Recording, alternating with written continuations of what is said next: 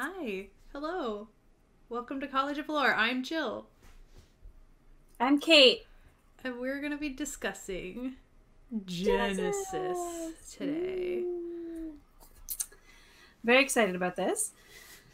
So I just got this book for Christmas. So this is like an opening Christmas gifts kind of stream. Yeah. But I have played Genesis before, and Jill had the Genesis book from not that long before Christmas, right? Yes. It wasn't too long. Yeah.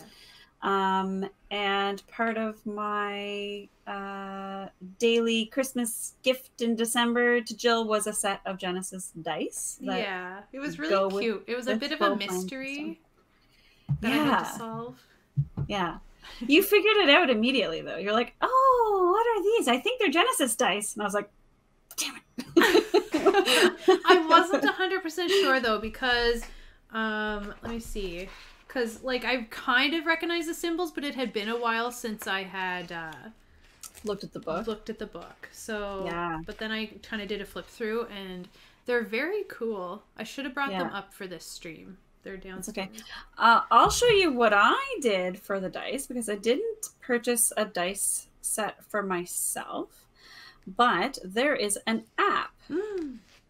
So it does cost money. I think it was like $6 or $7 Canadian, but you're not going to be able to see this at all. Oh, you kind of can. The dice are at the bottom. Yeah, so in this system, when I'm making a dice pool, I'm going to say that I have 2 of these green dice and 1 yellow die. That might be like a skill check that I'm doing, and that's like from my abilities.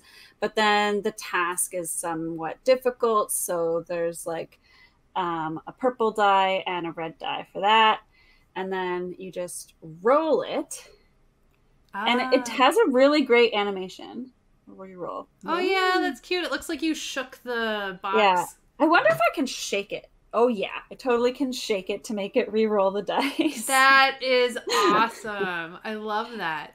And then it tabulates the results up top for you automatically, which is nice, because like I'm sure that eventually, once we get used to playing this game, that will become very natural. But the way that this works, we'll get into this, but the way that this works, there's certain symbols that cancel out other symbols. So there's like things that cancel out hits or whatever. And so you have to be like, okay, pairing them all up and like figuring out what you have left over, basically. What's the remainder? Right. And that's your result for that roll. Right. I do like that. I think that's going to be really fun. Yeah. And so I like having that app. Maybe someday I'll buy the dice, but I don't need it. I have that now. And that's actually like slightly more convenient than the dice, but it's not as tactile. Yes. There's pros and cons. Pros and cons. Yes. So yeah, what I'd like to do is just kind of go sort of start flipping through this book and like talking about the system and the things about it that I find unique, because I don't know if I've said this yet, but I did play a game of Genesis, one session, one time. Okay. At like a weekend RPG thing that we have with some friends, and the whole weekend is just meant to be like different RPGs. And so somebody brought it was either Sean or my friend Rob who ran. I think it was Rob who ran it. Anyways, I played it one time and it was cool. But the cool thing about this game, so if you start off, I think, introduction is just the typical what's a role-playing game. But the thing that's interesting about this system is that unlike pretty much, I can't think of another system that is like this. It is setting agnostic. So most RPGs like D&D is like a fantasy setting, and there's actually a specific world that you're working in, like you're in Faerun or whatever. You have like a determined universe, and if you're not going by one of the published ones, then you're creating your own, but it's going to be a fantasy theme with orcs and elves and wizards and clerics. It takes some work to change the setting. Like you would have to be basically completely recreating everything in order to do like a science fiction game with D&D rules. But Genesys is designed so that you could do a fantasy game, you could do a science fiction game, you could do a horror game, you could do a modern day game, a medieval game, whatever you want. The setting is up to you. I think the only one that I've heard of like that is GURPS. Okay. Yeah, that makes sense. Yeah. So that's unique. Yeah. And I like it. I'm so excited about. So I have read through like how the dice work, and it is such a cool mechanic. I haven't played it myself though, so like so let's do like a quick summary of that, because I did kind of read through that stuff recently as well. So the basic gist is when you have to do a skill check, when you're trying to do something that you wouldn't immediately succeed at normally, just like in any RPG, you have to do a check to see if you succeed at doing the thing. You're going to generate a pool of dice. This reminds me a little bit of End of the World RPG, because it's the same kind of thing. Like, you generate this pool of dice, but these are all different with all their fancy symbols. And so there's some positive dice and there's some negative dice. So you can see the positive dice are the yellow, green, and blue dice, and the negative dice are the purple, black, and red dice. And you're going to add those different dice for different things. The basic ones that you're adding are for your skill and characteristics, like how good you are at doing that thing. You're going to add the green and the yellow dice. And then blue, the D6s are like just situational things. So if there's something else that's going on in this particular scenario that gives you an advantage or an edge, you could add a blue die for that. And then each of the negative dice kind of correspond to the positive dice. So the black D6 is like a situational thing, but it's a detriment to you. So you figure out like what you get from your own innate abilities, from situational advantages or disadvantages, and how hard or challenging the task is. And that's the dice pool that you generate. And then you roll the dice. And then based on the symbols that appear, you get a certain outcome. So you might get hits. Where's the thing? Yeah, there's a success, which is just this little like burst symbol. But successes are canceled out by failures, which are this little X symbol. So for every X that you roll, you get rid of one of your successes that you've rolled. And in order to succeed at the test, you have to end up with some successes that didn't get canceled out. But on top of that, you might roll advantage symbols, which is like that little triangle / A looking thing. Yes, we made the same symbol. Do we have to, when we play, do we have to do that every time we get one? We have to be like, oh. Yeah, we do for sure. So those advantages are also canceled out by the threat symbol, which looks kind of like this like triangle, but with a circle through it and broken. It's like a circle with some lines in it. Yeah. Anyways, so just like the hits, like the successes, the advantages can be canceled by threats. And so if you end your die roll with leftover advantages, then regardless of whether you succeeded or not, something positive comes out of this roll. But if you end with some what are they called again? Threats left over, then something negative happens, regardless of whether the roll was successful or not, right? So there's like, did you do the thing you wanted to do or not? And then like, does something else good happen, or does something else bad happen? Or maybe it's neutral. I love that, because it isn't just like, oh yes, you succeeded. And like, it doesn't just land on the GM or whoever to elaborate, and it's like yes and, or yes but, or anything like that. It like specifically says more happens, so put more into it. Like, I think that's a really good tool for storytelling.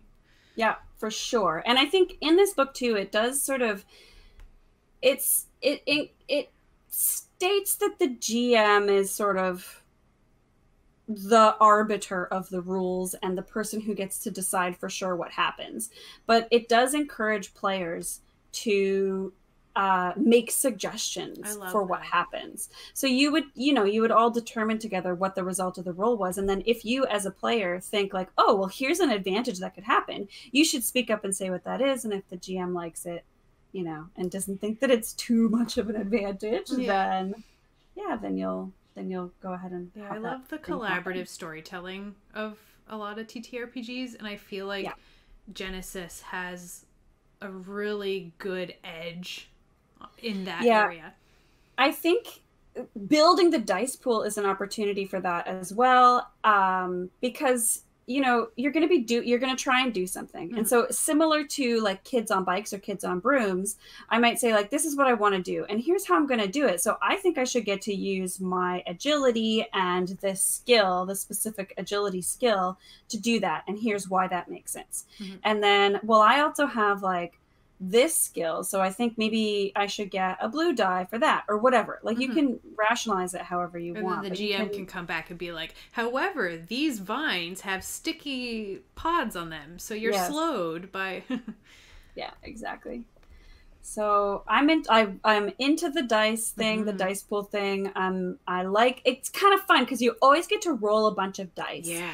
But then things cancel out, so it's not going to result in like something too crazy one way or the other. So it's very cool. The characteristics are interesting. They're kind of pretty standard, right? So these are like your base stats. You've got agility, brawn, cunning, intellect, presence, and willpower. So the words are slightly different than other RPGs, but if you've played other RPGs, you probably don't even like need to read these paragraphs describing what they are. Like they're all fairly intuitive. But what happens is these are your characteristics, and those are sort of like your basic abilities, and then you'll have skills that are sort of more specific skills that are related to those characteristics. And whenever you do a skill check, you pick like a pair of those, and that's how you roll your dice. That's how you figure out your die pool. Yeah, I think that's fairly common in a lot of TTRPGs too. Like Call of Cthulhu does that, I think, but I know Vampire the Masquerade does that for sure. Yeah. The interesting thing here is like you take those two and then you figure out which one is higher, like which one has the higher number. So say your let's say your agility is 3 and your acrobatics, I don't even know if that's one of them, is 2. Right. So you'd see which one is higher. That's 3. So that means that you get 3 of those green dice. And then because your skill characteristic is 2, that's the number of those green dice that you get to upgrade to a yellow die. Oh. But if it was the opposite and your like agility or skill score was higher than your characteristic, you would end up with the same roll. So your character can use like skills and training to overcome like weaknesses in their own interesting. Like characteristics. So if you train, you can kind of overcome a weakness. And like, say I trained in like acrobatics. We're just going to keep with that analogy, I guess. Acrobatics, but I have weak agility. That can help me overcome my weakness in my agility? Yeah, because cool. You'll still get, so like if you get 3 ranks in agility, you'll get 3 dice in your pool. You won't get as many upgraded to yellow. Okay. But the interesting thing is that like somebody who has sort of like a weaker level of training but higher natural skill would have the same dice pool as somebody who had lower natural skill but more training. I love that. Yeah. Because it's like, I don't know, it's like real life a little bit. Like you can work and achieve things that like you're not just stuck in how you were started, how you came to be. Exactly. Exactly. One thing I just want to poke in here is just how beautiful I find the art in this. It has this like sketchy feel to it, and it all has that same feel to kind of create these very alive and also like really technically accurate drawings and pieces, and I just love the art in these books. But I like how it is sort of sketchy because that is how the RPG feels. Like there's a lot of stuff that you're going to put into this to like finish it off. You know what I mean? It's like giving this you the is base. this is the skeleton. And it has to be that way so that it can be so flexible. Yeah. Interesting. Love it. Cool. So, and what's interesting too from an art standpoint is like I have worked in the animation industry, and when we're doing backgrounds and stuff, we would often start with like blue lines and then we would build on top of that. So that very much looks to me like a work in progress. Like yes, it's connecting with me on a very professional level. Yeah, that seems to be a theme like throughout. Like there's some different accent colors as you go through the book, but the base sketches all sort of blue. Have that color, yeah. I love it. Yeah, so I mean that's basically the essence of the game. Your character is going to have characteristics and skills, and those are going to be the basis to forming the dice pools. There's like difficulty of the checks, and that determines partially how many negative dice get added into the dice pool. But like basically that's how the whole game works. Yeah. So the variety comes in creating characters, and the variety in character creation comes from like optional setting rules that the GM decides to include. So when you're creating your character, you kind of need to know the type of setting that you're going to be in. Obviously, I mean, they say things like you would never create a medieval knight if you were doing a modern day setting. I would argue that if like somebody really wanted to play a medieval knight, I could come up with a fun, creative, like time travel thing. Haven't they seen Night Before Christmas? Right. The Netflix special? Yeah. But the basic idea is like you'll know kind of your setting, and then that's where you'll generate your background, like your character's background from.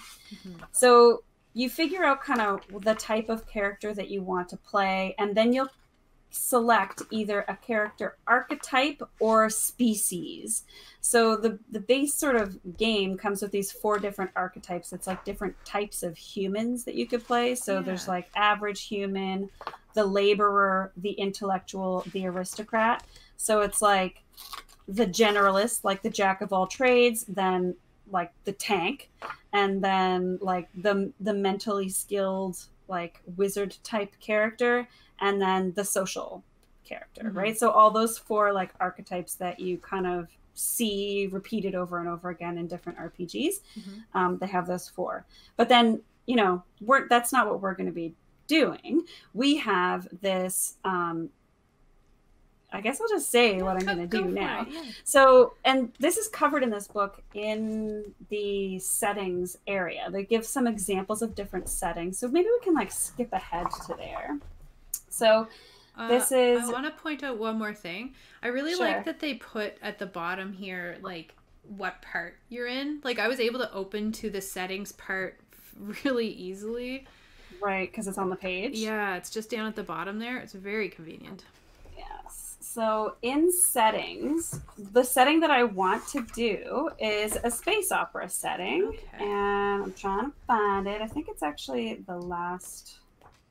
one. There Weird it is. War. So they've got fantasy, they've got steampunk, they've got Weird War, modern day, science fiction, and then space opera. Right.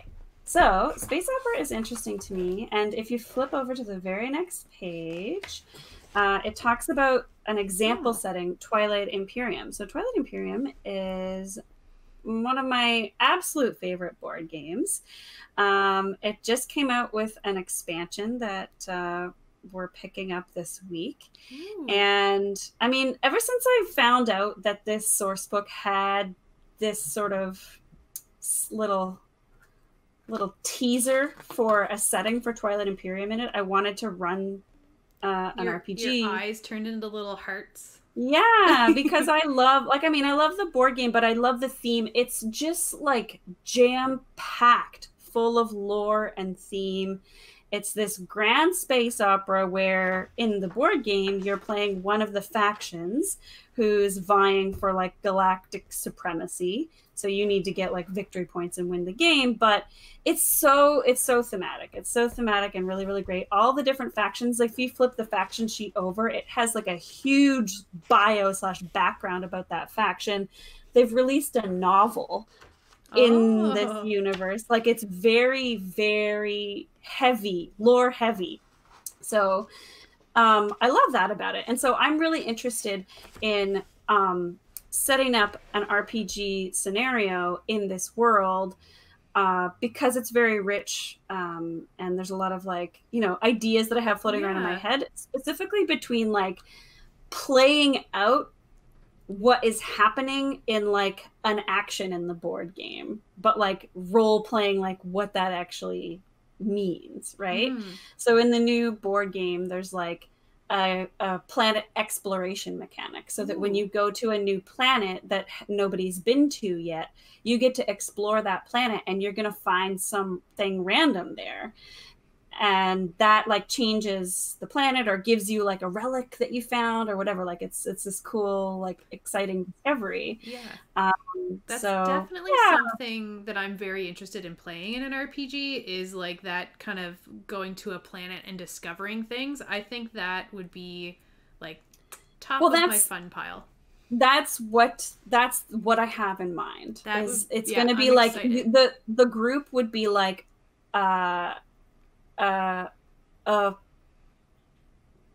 they would be on a mission. It would be like, okay, your mission is to now go and explore this planet and sort of take control of that area and see what's there and, you know, expand our reach or whatever.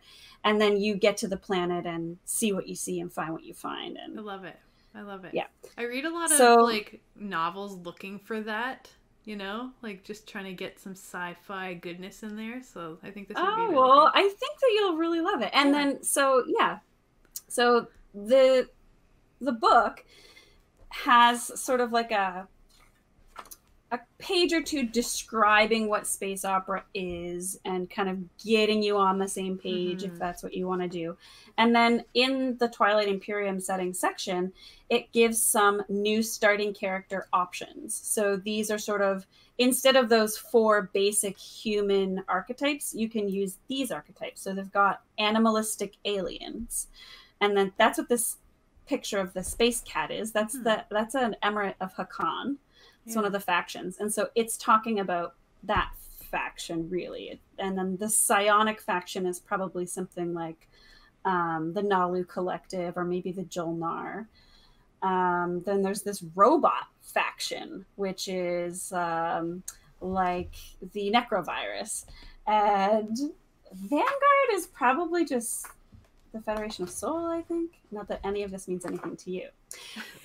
Because you've never played the game. Right. But I remember you passing me and letting me look at the like the boards and like the minis and the stuff. Faction sheets. Yeah, the faction sheets. Yeah. I did really like them. They're beautiful. Yeah. So that's the plan, is to run a scenario. The plan is to do like one session. It might span 2 streams. And then we'll see what we think about it. But yeah, my hope is to teach Jill how to play Twilight Imperium, because I think that's like the easiest way to get somebody up to speed on the world, like the setting. I have watched multiple how to play Twilight Imperium videos, but I don't remember anything right now. But I'm assuming that if I was sitting there, I'd remember some of it. Yeah. And that watching those videos is tricky because it's a lot all at once. So I like to take things a little bit slower if I can, and like actually start playing in between explaining everything, just because it's like, okay, I told you all this stuff and it took an hour, and now I'm going to have to re-explain things to you as we play, because you'll have forgotten it. Yeah. But at least you don't have to do that part, because I already watched the videos, so I have like a kernel of base knowledge. A kernel. Yeah. So I think it'll be really fun. My plan, the plan is hopefully we can do this next week. We'll learn to play Twilight Imperium and play like a round or 2 of the game, because it's a very long game and we're not going to finish it on Tuesday next Right. week. But I want to sort of, there's these sort of base 6 factions, so I'll get everybody to choose one of those to play the game with because they're a little bit simpler. Yeah. But then when it comes time to, play this RPG, we'll sort of figure out what faction you guys want to be. And I'm gonna be the maybe cat maybe you're not all. Actually, there's 2 cat factions now. Oh my god! Yeah. So I'm really looking forward to trying this out. Yeah, I'm excited too. I think it's going to be a lot of fun too. Like, I'm really excited about the Genesys system, and I'm really excited to give it a try. Yeah, I still haven't read like a lot of this stuff. For example, I haven't read the details of combat and all of that. Mm-hmm. And I have not read the GM section at the back of the book.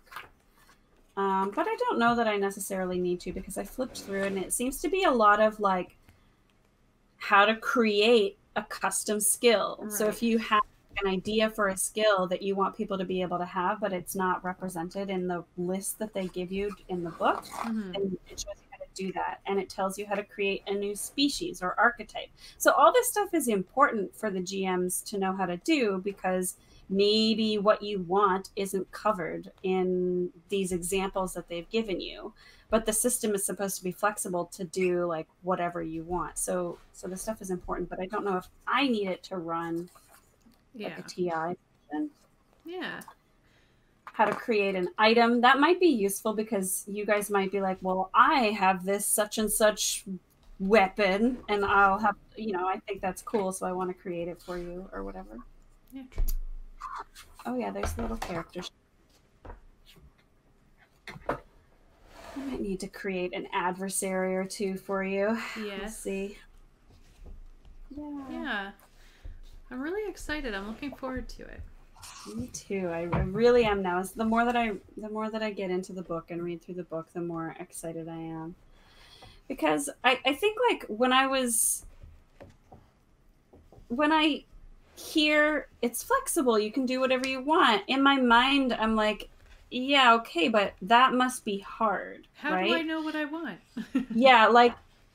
Like how do I create something that's not there? And it seems to me, well, first of all, I don't really have to because they have enough like variety and examples in that section that I think you could just like pick something. Mm-hmm.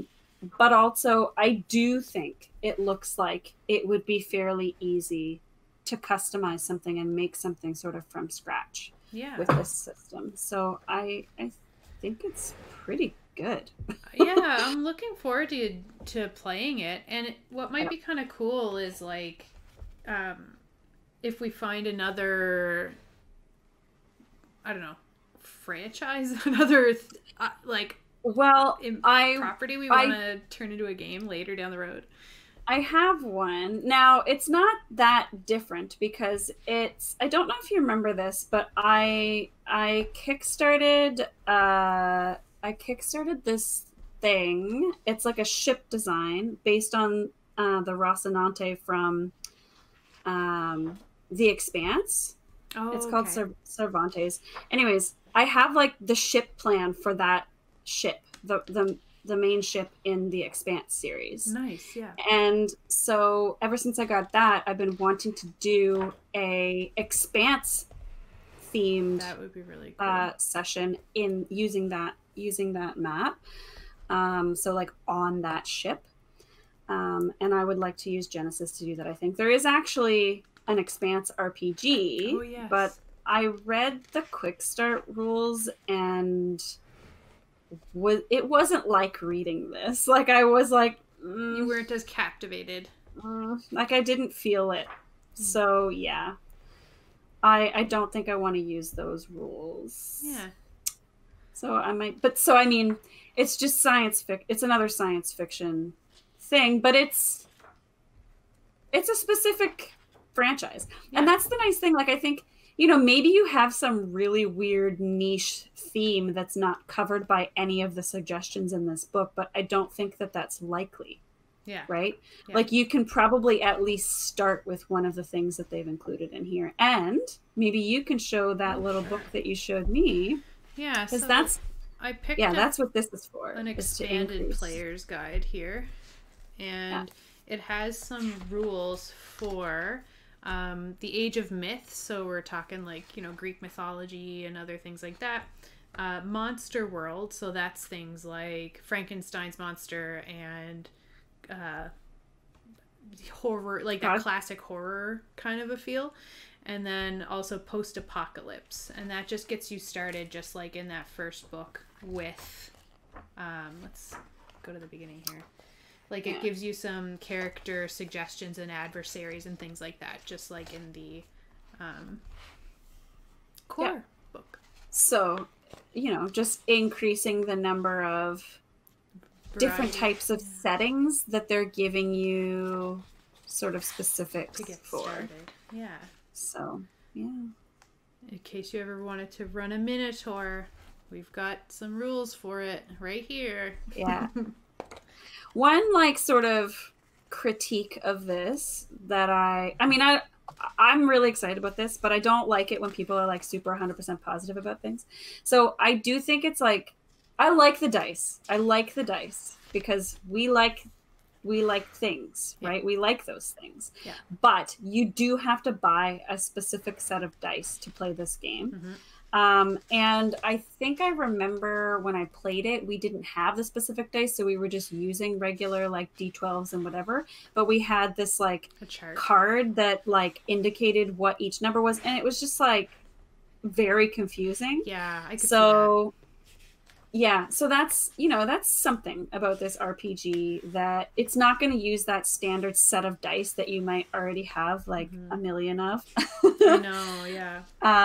It's got to be a new set of dice. But I mean, they are cool and they work really well, and it's sort of like the core mechanic of the game. Yeah. So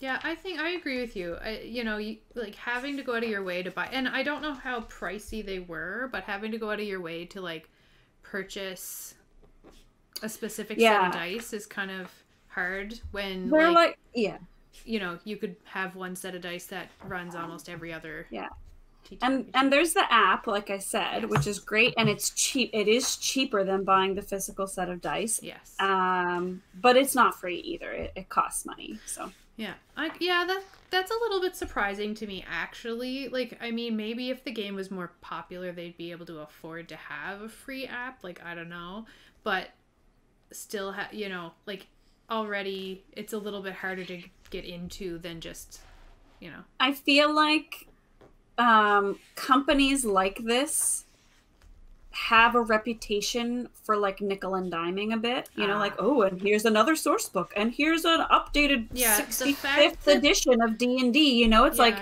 I just want like, I bought this thinking it was going to be like here's the core rule book. I was like, ooh, thick, lots of stuff, and I was thinking like this kind of expanded book was going to be another like thick book, and then I got it and it's kind of like itty bitty, skinny. Yeah. Here, wait, I should compare.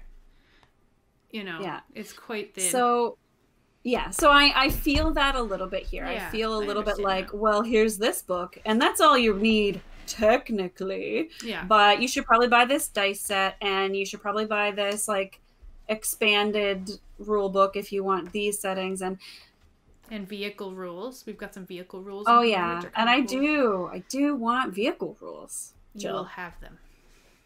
Yeah. So, anyways, I mean, that's a very minor complaint. Yes. Because, I'm buying it. They got to pay the artists. They got to pay the developers. They got to pay they got to make money. They do. Yeah. So, and it's like, whatever. It doesn't really bother me, but it is something that is not like standard. The special dice, right?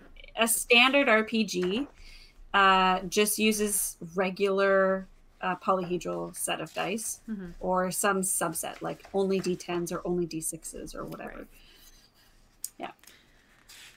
Yeah. But I'm super, super, super excited, and I feel good about this system. I feel like, you could do anything with it. Yeah, that's so exciting. And I think...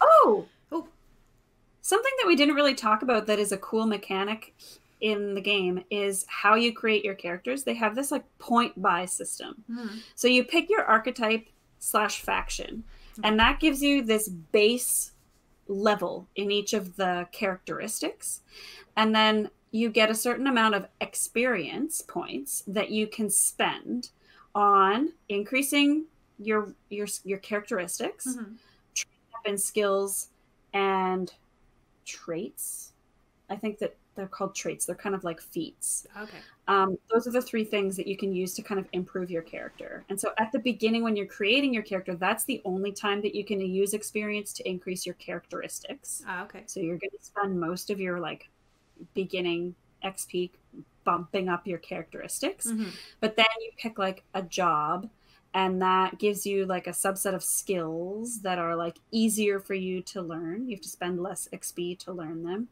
And then you start with some ranks in those skills. And then from there you go and that's what you do with your experience points. So there's no like level 1, level 2, level 3. It's like every session you get experience points. And whenever you want, you can spend that experience to rank up your skill or to get a new trait or whatever you want. That's interesting. Yeah, I'm looking forward to giving that a shot. Especially so it's like, if we have a couple of sessions of the game, because then we can actually like spend some stuff in the middle and get a feel for that. Yeah. That sounds good to me. Cool. I'm excited.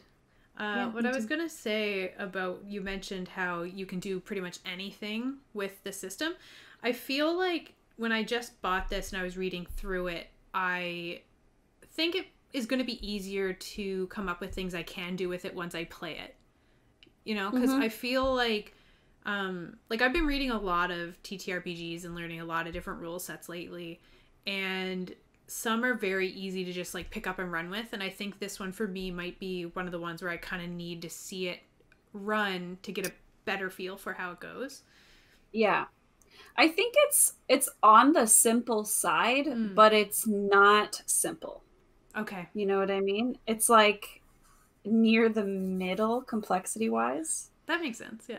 Yeah, it's not as, you can't just like pick up and run with it, but like, I think once I just see it happen the one time, I'm going to be like, oh, I could run this. Yeah. Yay. Yeah, I'm excited. I'm looking forward to experiencing this with you. Me too. Yeah, so it'll probably be a little while till we actually play the game. Right. But it's in the works. I'm reading the book. I'm figuring it out. We're getting Jill up to speed on the lore of Twilight Imperium. You're going to love it. Even if you don't like the game, I think you will really like the world. Yeah. Right?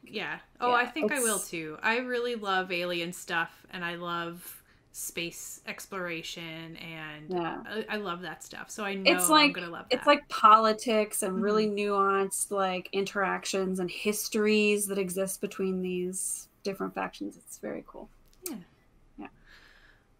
Awesome. Well, I guess that's all we got for you tonight, friends, in the Twitchverse. I hope you enjoyed our talking about Genesys, and let us know if you've played before, if you are planning on playing it, let us know if you've done anything interesting with these rule sets, like what kind of games you've spun with them, and we'll see you next time. Yay!